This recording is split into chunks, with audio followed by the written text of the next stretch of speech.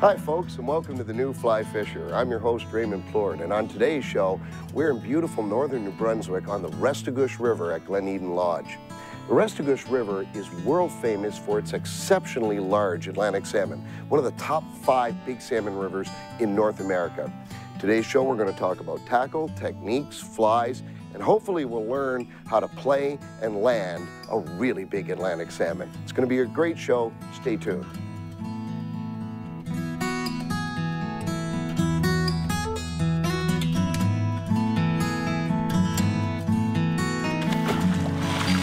Let him go back to live another day. Away he goes.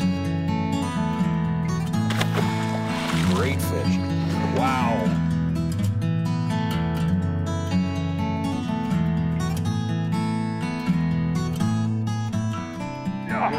Oh, baby, look at that fish.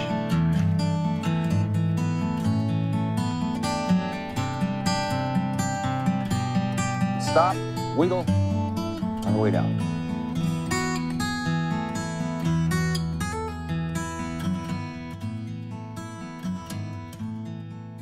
The New Fly Fisher has been made possible thanks to the support of New Brunswick Tourism, Orvis Sporting Traditions, Islander Precision Reels, Rail Riders Outdoor Clothing, the toughest clothes on the planet, Net Staff, the world's first wading staff and net, Scientific Anglers.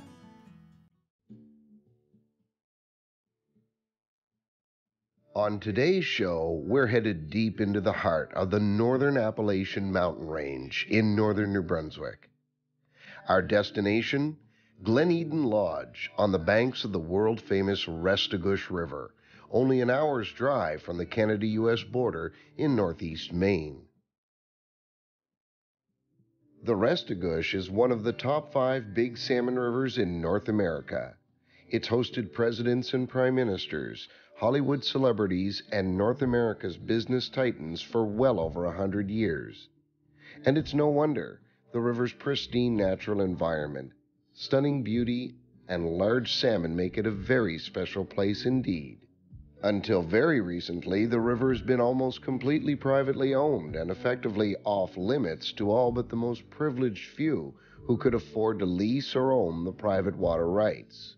Only in the last few years have a couple of private properties changed hands and become full-service commercial lodges.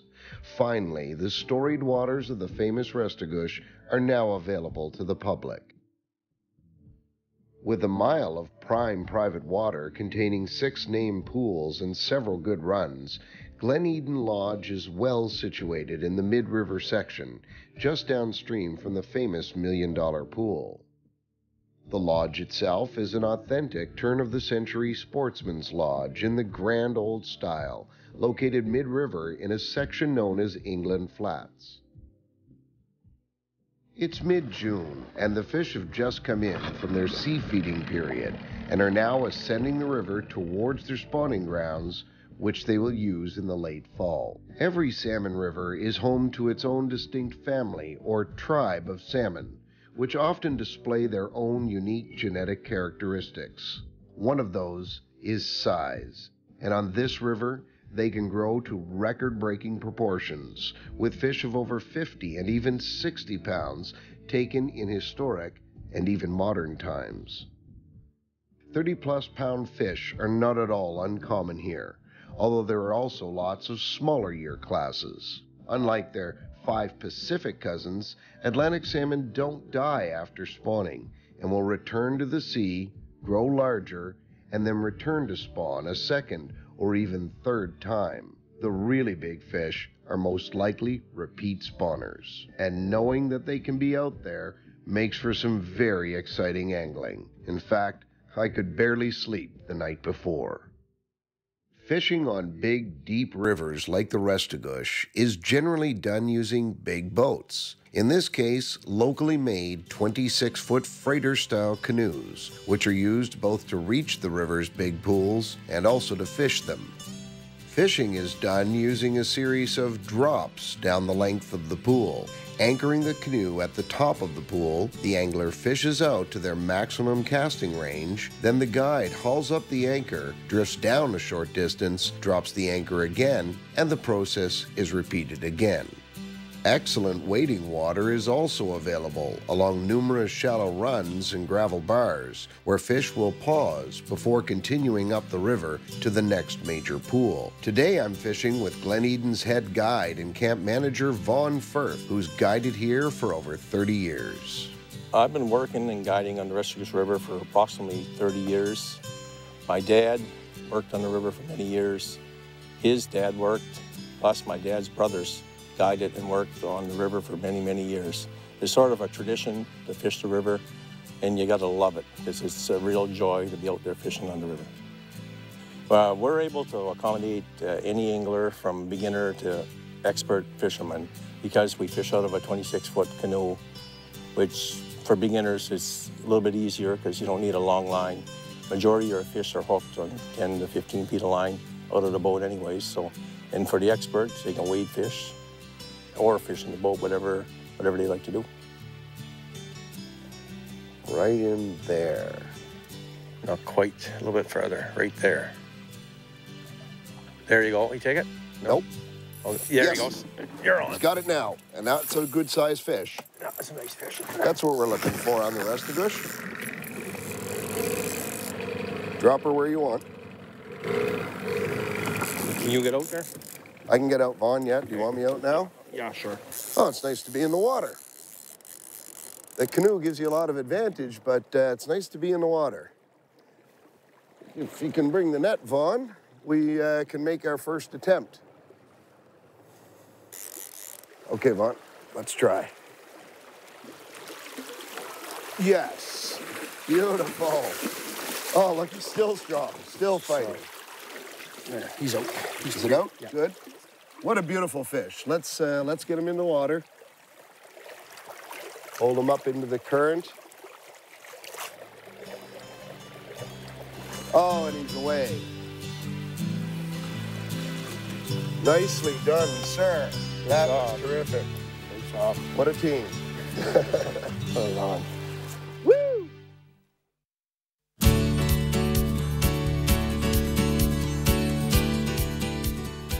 Magnificent ocean vistas and miles of warm sandy beaches make northern New Brunswick a major tourism destination. The lure of the rivers and the Great North Woods also make it a major destination for adventure seekers. Hiking, camping, birding, canoeing, kayaking, hunting, fishing, mountain biking, and the list goes on and on. Truly an outdoorsman's paradise. And you know you're in salmon country when the local town features a gigantic metal sculpture of a leaping Atlantic salmon.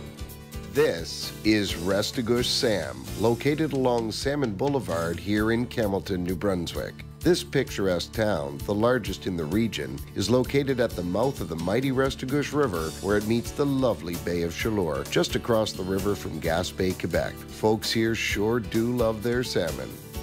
The exclusivity of the Restigouche River being one of the oldest club-owned rivers around the world, starting in the late 1800s, is why the river is partly famous, but the true reason is the big Restigouche salmon.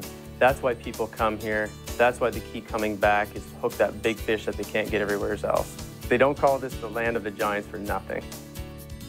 The way we came to own this place, my brother and I have been looking for a fishing property for the last year and a half. And initially we were looking on the Miramichi, which is a great river. We never thought anything would come available on the Restigouche. When we realized this came available, we jumped on top of it as fast as we could once we saw the property because of the sheer beauty and the exclusivity of the river. We saw a good opportunity to be able to open this up to the general public, where initially the Restigouche River is all private clubs, and where ours will be open to the general public to be able to book a 3-day, 4-day, or 7-day excursion. It's extremely difficult unless you're a member of one of the private clubs on the river, or you know somebody who's a member of one of the clubs. to be able to have the chance to fish this beautiful river and to catch one of the big famous rusty goose salmon. Oh, we've got the most amazing staff here at Glen Lodge with years and years of experience. Our head guide has been on the river for over 30 years. Our kitchen staff cooks the most amazing homemade desserts and dishes that you've ever tasted. And they make you feel so welcome here, just like you're at home. A typical day for one of the anglers that stay at Glen Lodge would be to wake up to a fabulous breakfast in the morning, start their fishing time around 9 a.m., fish for 3 to 4 hours, and just in time for a big meal around 1:30, where they'll enjoy lobster or steak, homemade desserts, and rest for the afternoon, play some horseshoes, read a book, enjoy the river. Then in the evening, they'll start their fish around 6 o'clock, fish for 3 hours. At the end of the evening, they'll enjoy homemade chowders, chilies, desserts again, and then enjoy a cocktail in front of the big stone fireplace.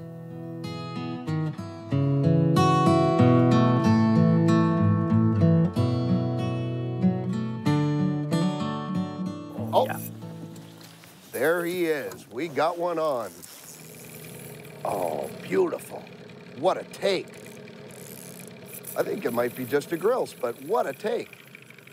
Right here in front of us. Get a look of him. Have a look. Yeah, I'd say that's a grilse. Yeah, definitely. Yeah. It's okay to get out of the boat, Vaughn? Sure, go ahead. Okay. You've got the tailing glove? Yep. Oh, jeez. He's strong. Here you go, Vaughn. Yeah. Sweet. Nice. Okay. Let's just pop that fly out as quickly as we can. Here, open up. Oh, what a beautiful little fish. And there he goes, strong. Good job. Excellent, Vaughn. That double really worked. Yeah, it worked. Yeah, you know what you're talking about, buddy. All right, let's go get his big brother. And there he is, on. Oh, and this is no grilse, ladies and gentlemen. This is no grilse. There he goes. Oh, feisty.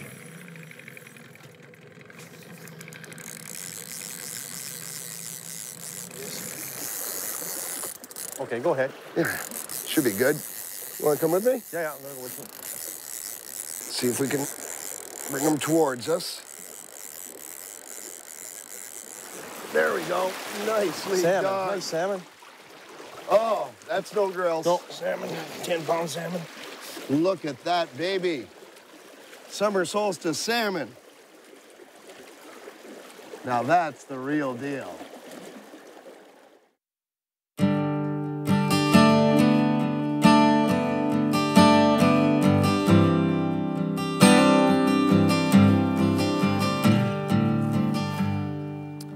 So we're here on the Restigouche River in the early part of the season. It's mid-June and the water is still quite cold. Dry flies will come into play later in the season.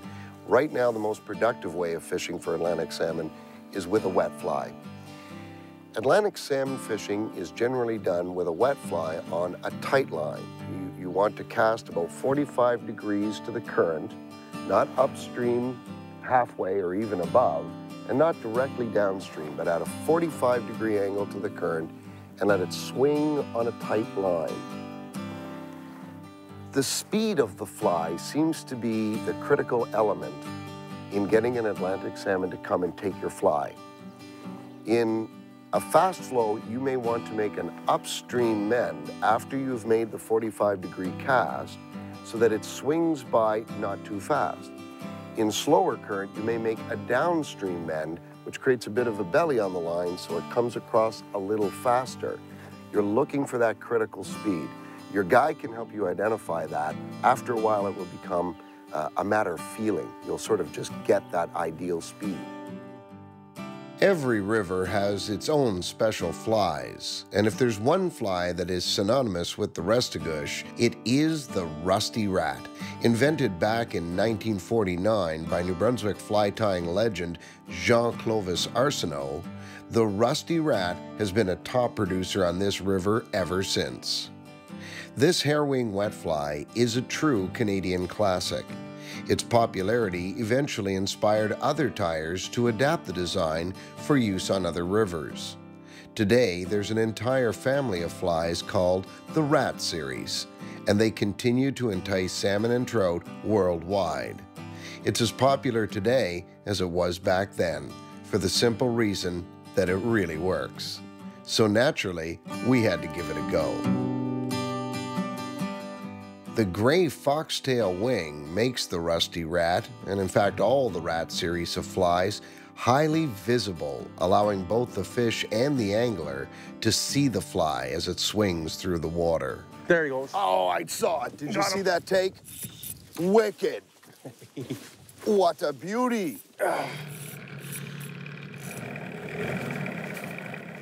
Oh, and he's off. He threw the hook. Ah.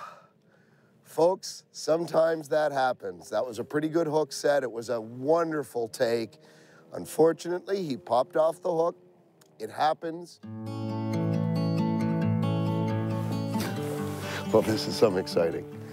We've had a fish grab the fly and come off quickly. We seem to be doing that very well this morning. We've had that happen to us 3 times. And then just letting the fly dangle in the water while we recover from, oh, we've lost him. Another fish, or perhaps even the same fish, grabbed at it again. Didn't actually tighten up. We've just made one cast quite a bit higher. And there was another big swirl, followed by another big swirl. So they're following the fly around. Could be one fish, could be multiple fish. There he is. You're on. There he is. You're on. This time behind the boat. Just let him. Gone? He's off. Ah, the divine madness of salmon fishing.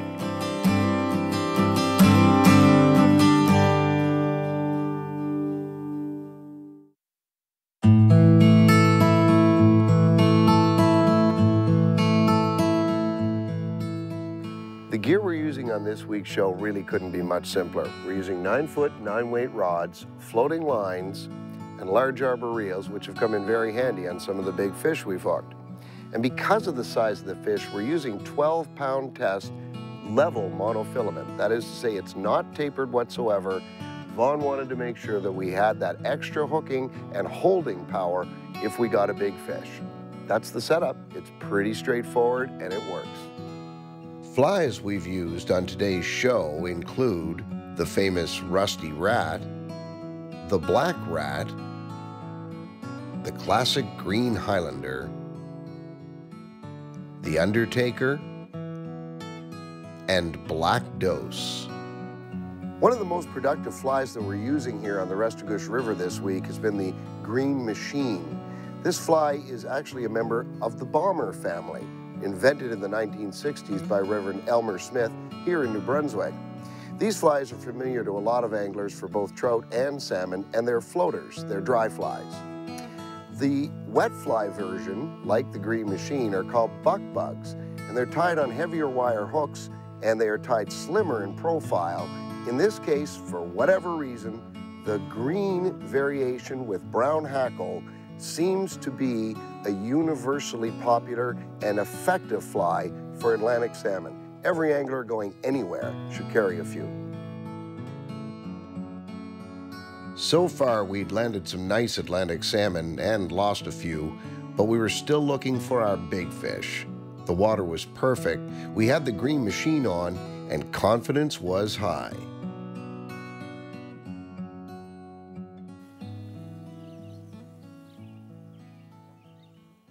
There he is. There he is. And that's no small fish. Did he ever come nice? Oh, what a beauty. Vaughn spotted him. He said As I was reeling in, he followed it for about 4 feet and then took a splash at it without actually taking. So we waited for a minute, let him get back into his lie. Well, I'd say we've lost half of our backing, and that fish is halfway across the river and downstream.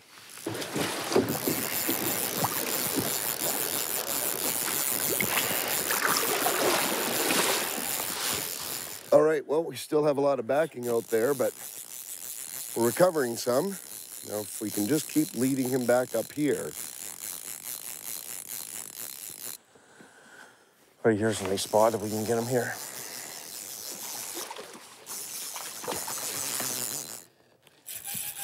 So strong.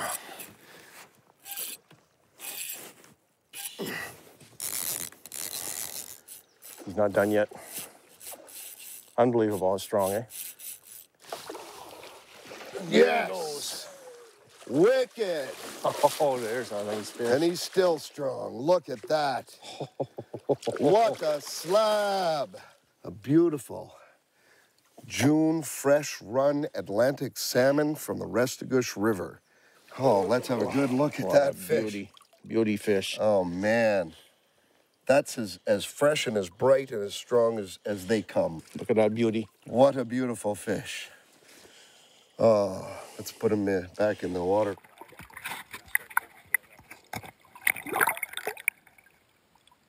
Oh, and there he goes. Sweet, sweet. Fish. Oh, Vaughn, that was Great wicked. job, man. Great job. Thanks. To land a fish that size. Well, and that's the biggest fish that I've ever hooked in my life. So thank you very much. 25-minute battle there. Wicked. Yep. Yeah, really. Folks, the Restigouche River has only recently become available for traveling anglers. I can't recommend it enough. Glen Eden Lodge, fabulous place to stay, wonderful staff. They know their business. Folks, for more details on this episode and others in our series, please visit us on the web at www.thenewflyfisher.com. Thanks for joining us. We'll see you next week. The New Fly Fisher has been made possible thanks to the support of New Brunswick Tourism, Orvis Sporting Traditions, Islander Precision Reels, Rail Riders Outdoor Clothing, the toughest clothes on the planet, Net Staff, the world's first wading staff and net, Scientific Anglers. To learn more about the New Fly Fisher, our locations, contests, news, and much more, come visit and like us on Facebook.